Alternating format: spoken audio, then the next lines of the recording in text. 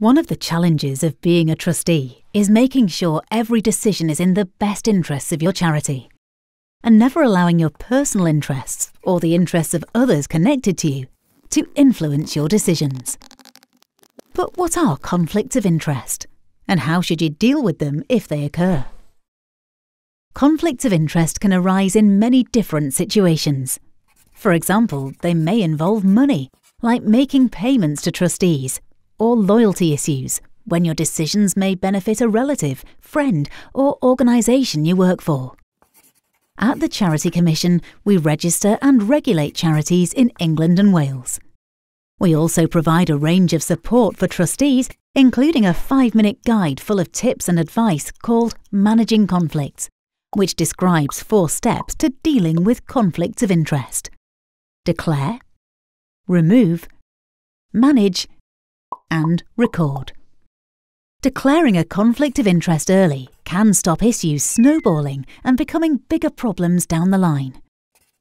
The guide suggests keeping a list of trustees' interests, putting conflicts of interest on every meeting agenda, and forming policies to guide trustees.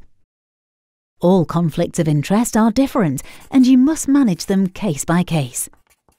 Did you know, for example, that it's common practice to ask a conflicted trustee to step aside from making a specific decision? Or, in exceptional circumstances, to remove a conflicted trustee by asking them to resign. Your charity's governing document includes rules you must follow.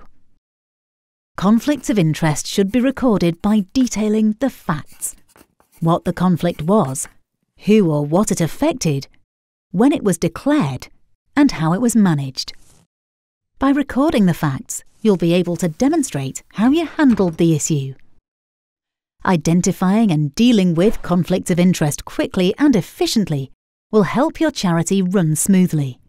And when it does, the communities and causes that your charity was created to help will have a greater chance of success. And that's in everyone's interests.